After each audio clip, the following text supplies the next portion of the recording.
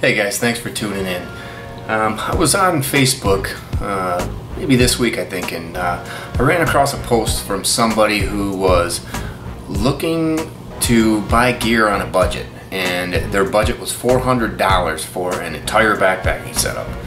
Now that is definitely not impossible, but it's reaching a little bit if you're really looking to get quality gear. So I thought, you know, I should do a video on ways to buy budget gear. So let's get started.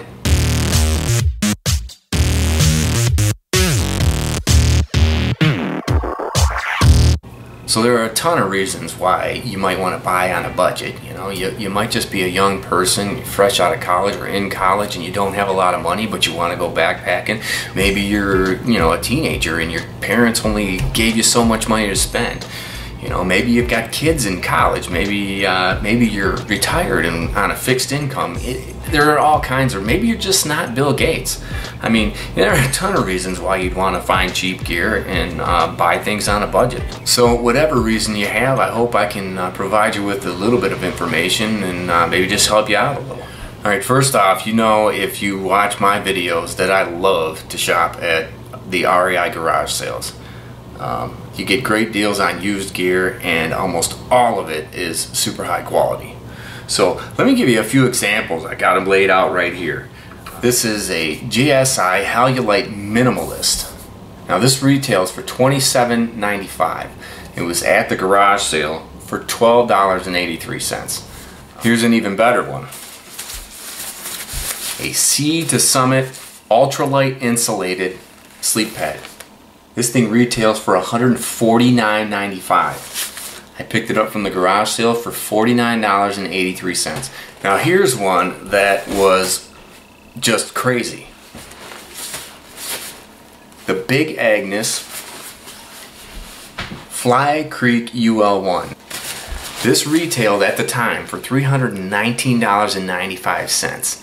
I paid $129.83. One last one.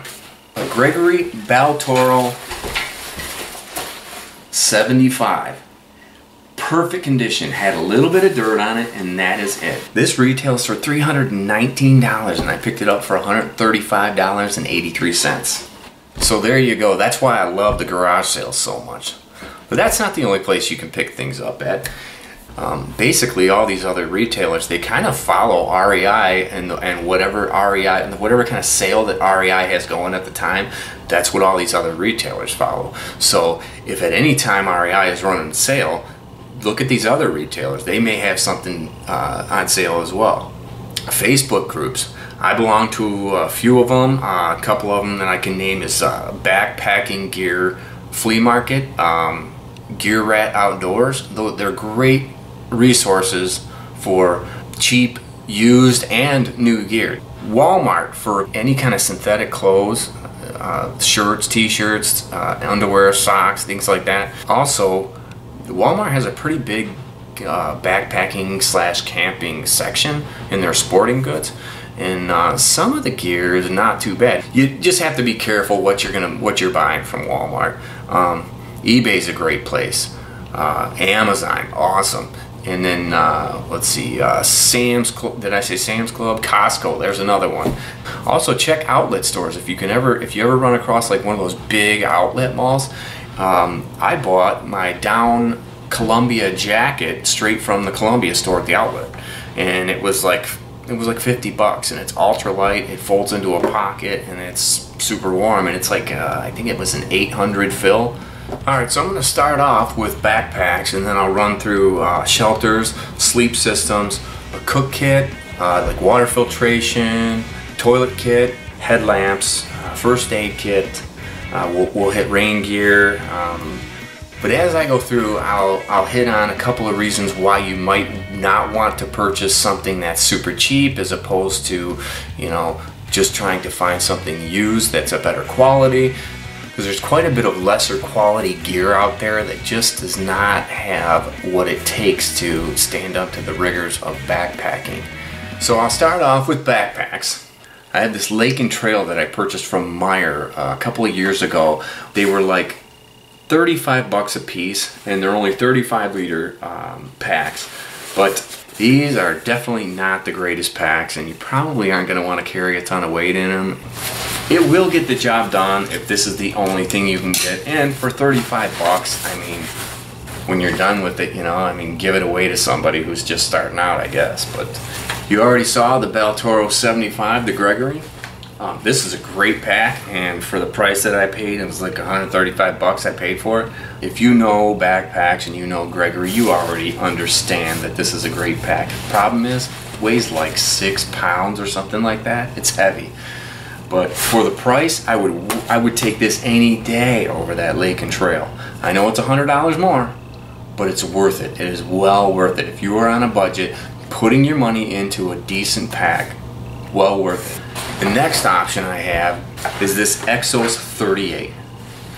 Now this, I actually did one of the 20% off sales. I bought this at Moose Jaw, and it ended up being, I think, right around $135 with the 20% off. And this is just an awesome pack. It is only a 38 liter, so you're not going to be stuffing, you know, a 0-degree bag in the bottom of this, and an MSR Whisper Light stove. I mean, you're not going to carry 50 pounds in this bag. But for a nice quick summer weekend trip, no problem. Overnights, no problem. I also own an Osprey Exos 58, and I really love that, and I would recommend the 58, except that going from the 38 to the 58 is a $60 difference. So on a budget, I think if you can get everything into that 38, that is definitely the better choice, even though the 58 is a more versatile pack. Alright, next up is shelters. Now this is a tough one because I personally think that your best bet is to buy something used. Buy something good, quality, just like the backpack. I think you want to buy something good, quality, and if that means buying used, then buy it used.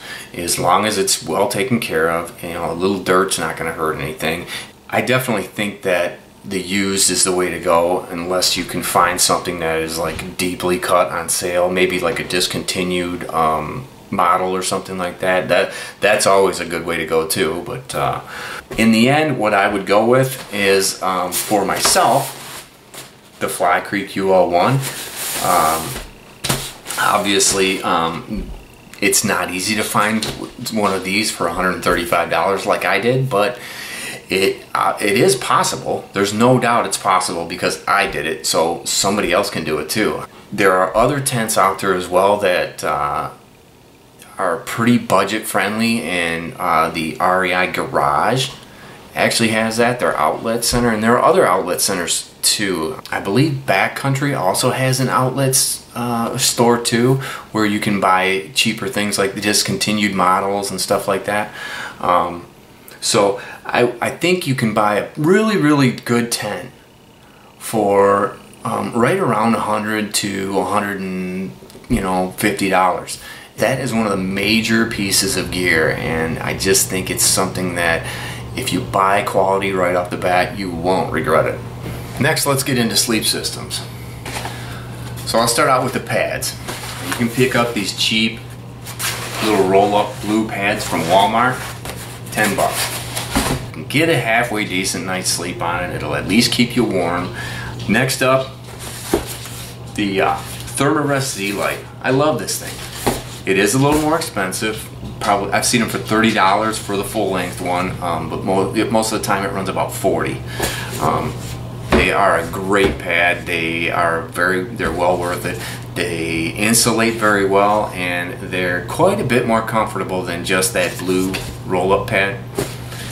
And the last thing is obviously what I went over earlier, the sleep pad, the ultralight insulated. You definitely would not be disappointed with it, and for 50 bucks. So the second part of your sleep system is going to be a sleeping bag or your insulation.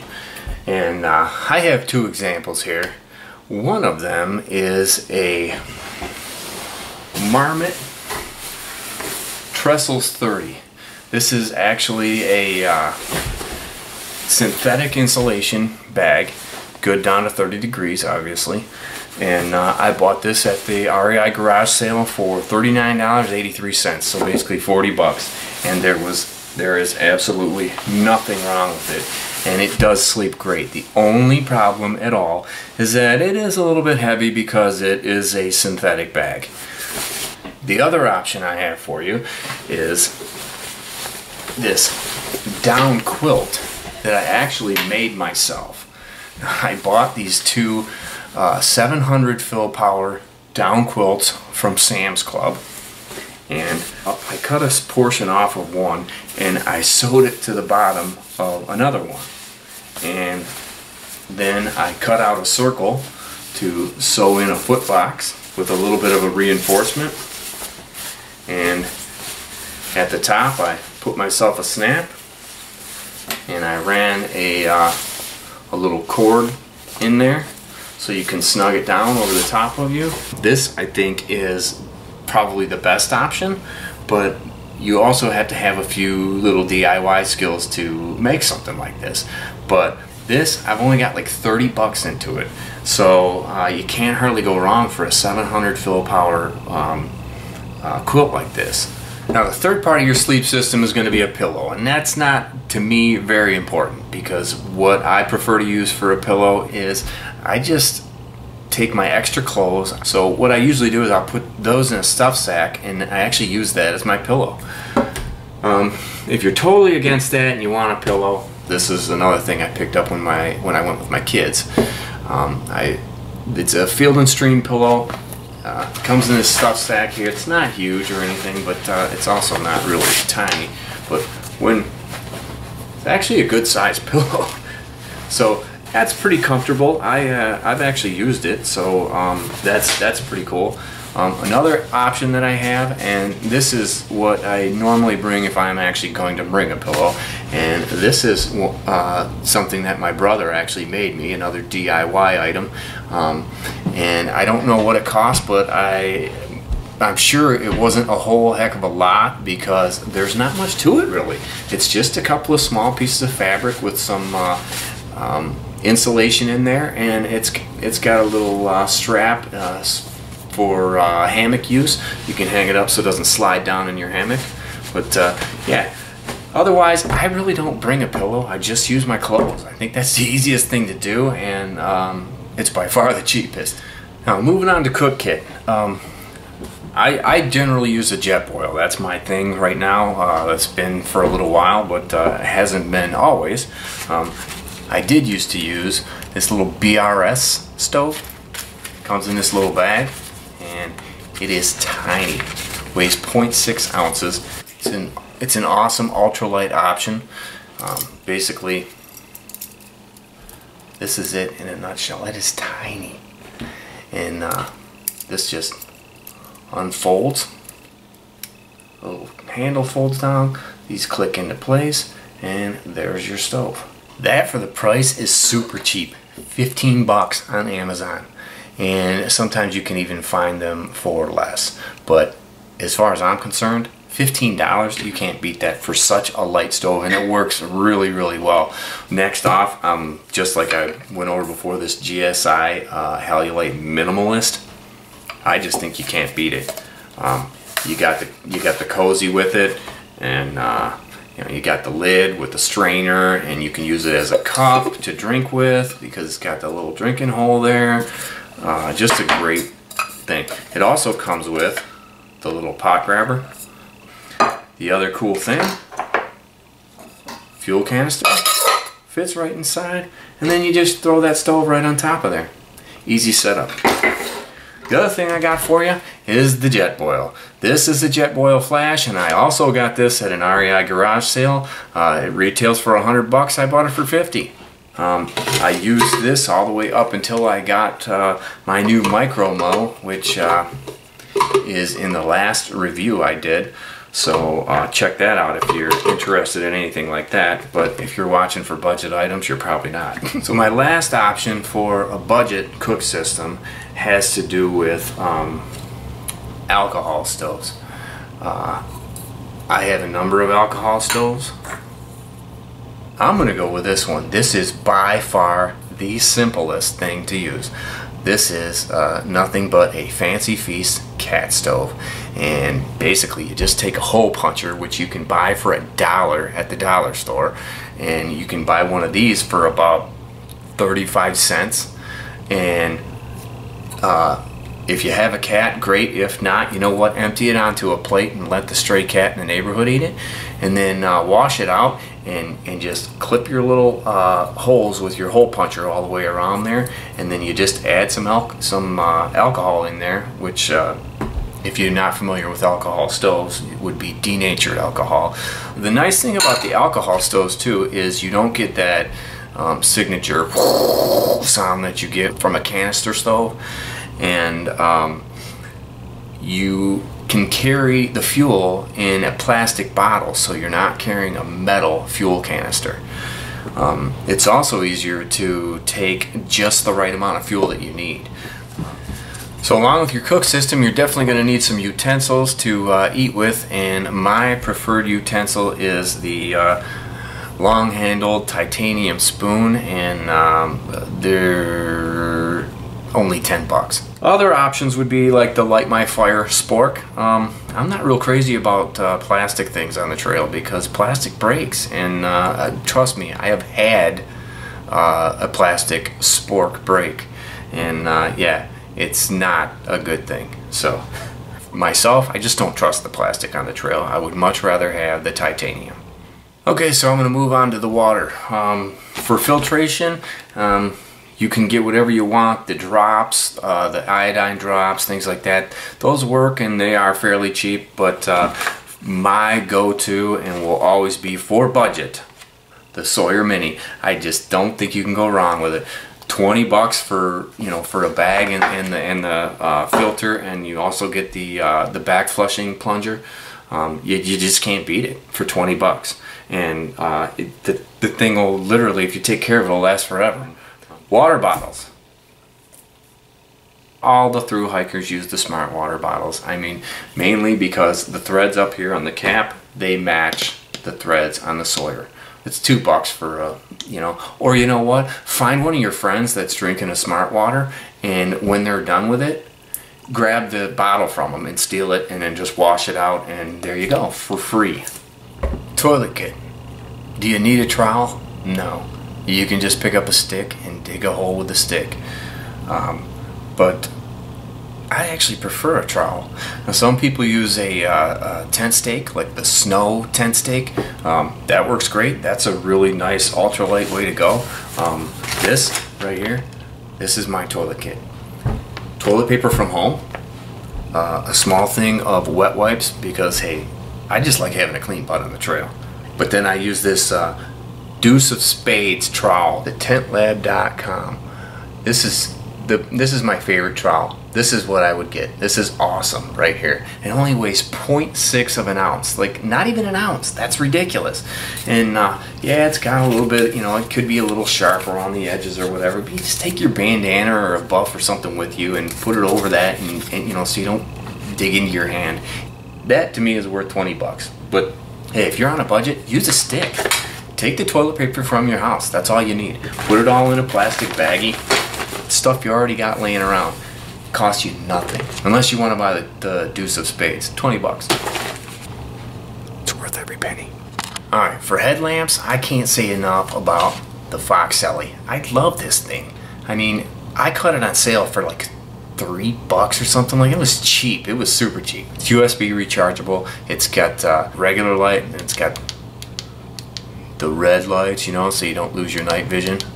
And yeah, great headlamp. I've never had any problem. Actually, I've never had it die on the trail, so I've never even had to recharge it on the trail. Other option, this little Ozark Trail thing that I bought from Walmart. Bought it for the kids a few years ago. Hey, it works. There's nothing wrong with it. But it does use the just regular AAA batteries, so it's a little bit heavier. This one's way lighter because it's rechargeable. Alright, rain gear. Rain gear on a budget. You know, you can throw a trash bag over the top of you, or you can pick up some frog togs. These things, this is a poncho right here, 10 bucks, right? I also have an actual rain suit that comes with the jacket and the pants. 20 bucks for that. They are not the most breathable, they're not the most durable, but they will definitely keep you dry. Alright, a few final things. Let me go through what I call my essentials bag. This is where I keep my rope for my bear hang. I keep a small like sewing kit in there. Soap and toothbrush and toothpaste. More rope, I don't think you can have enough of that. With some little tiny carabiners, zip ties, earplugs, backup matches, extra lighter, my compass with a mirror. Now you don't have to buy a compass that's like this ridiculously expensive. I wouldn't scrimp too much on the compass because you want it to work, but you know, for basic navigation, if you got something in the $15 to $20 range, it's probably decent enough to get you back to civilization, and that's really all you want. I also keep some repair stuff here, and I'm talking about medical kits. This is my medical kit. It's not much. I got a small thing of medical tape, the little tick key, which I probably don't even really need, some bandages, some moleskin for blisters, and stuff for indigestion. This is my ibuprofen and stuff. But most of this stuff is really, really simple stuff. For a knife or whatever, I always carry this Leatherman Squirt. It's a great little multi-tool. I always carry my phone as well. To me, that's important because I use it for navigation. I have a GPS app. It's called Topo Maps Plus. I use that. A lot of people use the Gaia app. I think that's how you pronounce it, which I have never tried yet, but I was thinking about actually trying it because people rave about it. So let me put together a quick loadout of stuff that I actually have on hand, and we'll go through it, and I'll let you know what I put in there, and we'll give it a measure and see just how light we can get it, because that's pretty important too. Alright folks, there you have it, all packed up, weighed up at 14 pounds. Basically what that includes is the Osprey Exos 38. I paid $128 for it after I figured it out at 20% off from Moose Jaw. Rather than throwing in this big Agnes tent that I know it would be hard for most people to find for $135, I threw in a REI Passage 2, which is a two-person tent. It's kind of heavy. It's almost 5 pounds. But I got it on sale at REI for $112. That is in here. My homemade quilt that I made out of the down quilts from Sam's Club. I paid $30 for those. Made it myself. I've got the therm-a-rest Z-Lite pad, and I will also use that for a sit pad while I'm on the trail. Matter of fact, you know what? I'll make a freaking couch out of that. For my cooking setup, the BRS stove. I could have gone with the cat can stove for a lot less weight and a lot less money. It's just a lot easier to use a canister stove. It's foolproof. You just turn it on, you light it with a lighter or whatever, and bam, there you go. You're gonna boil water in about 4 or 5 minutes. So I chose the BRS stove. I paid $12 for that off of Amazon. I know you can get it for $15 right now, but you know what? Look for it on sale. The GSI Minimalist pot, I paid $13 for that from an REI garage sale. And the Tokes Titanium spoon, which you can get for 10 bucks anytime. Also for water, Sawyer Mini. I paid $15 for it on sale at Meijer at the end of the season. I know they're normally just 20 bucks anyways, but smart water bottle, I got that for free. My mother-in-law, she drank the water, I took the bottle, I washed it up, and I've been using it ever since. Frog Togs poncho, it's right here in the back. Like I said before, this is nice and stretchy here. You can fit all kinds of stuff back in there, but I paid $15 for that. I think it might have been 10, but I'm gonna go with 15 just since just for the sake of argument. The Fox LE headlamp, I paid $3 for it on Amazon. Now I know you can get it for $13 I think it is if you buy a regular price, but you see them all the time for $7.97 or something like that, advertised on Facebook. Bandana, that's inside of here, $2 at Walmart. Use it for a camp towel or whatever, you know, you can put it over your head, whatever you want to use it for. A small sheet of Tyvek you can use to lay all your gear out on the ground or whatever. It just comes in really handy. You can get that for free from a construction site. I'm sure that they got scraps just laying around, you know. My Leatherman multi-tool, $20 on eBay. For a compass, a Sunto A30L, I think it's a great compass, $19 on Amazon. There are cheaper options. I mean, you can buy a $10 compass. I mean, you can buy a $2 compass. You know, one of those little, you know, little zipper pulls that you can get. But it's not going to be accurate. So for $19, that's going to be an extremely accurate compass, and it'll last you a lifetime. For the bear bag, I actually put the tent stuff sack in there, and I use that all the time for a bear bag. I always just bring my tent stuff sack. It's made out of really, really lightweight ripstop nylon, and it works well. If you don't want to use that, just use a trash bag or something. Which, by the way, I do have the quilt and my extra clothes and everything is in a trash bag inside of here. That way, if it does rain, since I don't have a cover for this, all of my things that are essential that they stay dry are going to stay dry. So my essentials bag, you can put together a pretty decent essentials bag with your first aid kit for about $25. It's not much, you know. I mean, you just need a little bit of cordage, a small sewing kit, first aid kit, whatever you feel comfortable with. I mean, I go pretty minimalist, but I still have quite a bit more than some people do. So it's whatever you really feel comfortable with. As far as I'm concerned, most of that you can put together for free from your house, or you know what, just go to your parents' house or go to your grandma's house or go whoever's got, you know, Band-Aids and stuff like that at their house, and fill a little baggie full of stuff and then run out and don't even tell them. As far as maps go, you know what, for free, I just download them online. Hey, if you're on such a budget you don't even have internet, go to the library, even use their printer. That's pretty much everything in here. And for a base weight of 14 pounds, I mean, you totally can't beat that. So in the end, I add everything up, I'm at $436. Yeah, that's a little bit over the 400 from the post that I was reading online or whatever. But you know what? I also included my essentials bag, and most people don't do that. I allowed myself $25 for my essentials bag.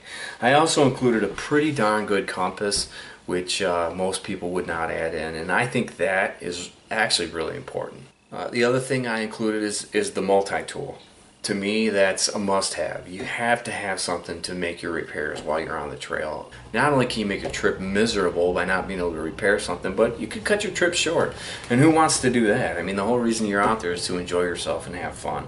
Other than that, there is no doubt that you can find maybe these packs used for less money, maybe a tent that's used for less money. Don't be afraid to buy used. And the thing is you might be looking at this, you might be saying, yeah, you know what, how am I going to find this at that price? You know, you went to that garage sale, you were lucky to find that at the garage sale. Well, you know what, that probably was pretty lucky for me to find certain things at the garage sale, but that's the point. I'm looking and I'm doing the work. You have to do your homework if you're going to be backpacking on a budget. And to buy things for a lot less money than what they're actually worth, you really have to do the work. So if you're willing to put in the work, you can definitely get it done. And that goes from the DIY stuff like the quilt all the way up to going to garage sales and sitting out there, you know, at 5 o'clock in the morning until 8 o'clock when the garage sale opens, so you can be one of the first ones in there. That stuff, that's how you get the good deals. So that's it, folks. If you got any questions or you think I missed something, you got any comments, you know, holler at me down below, and I'll try and answer anything that I can. Other than that, thanks for hanging out with me, and I hope you enjoyed this. We'll see you next time.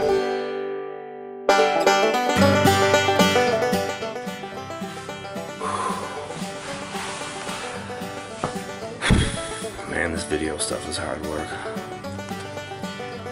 beat. What about you? Huh? Yeah.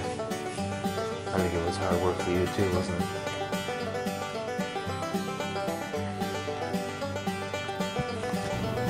Whatever. That was dumb. Because there's quite a bit of kind of... Jeez. Okay. Really, you could get hit by lightning like 4 times before that would happen. Okay, maybe not. I don't know. Maybe I was making that up. Who knows? I could be, and you would just believe it.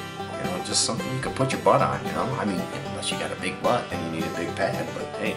See ya.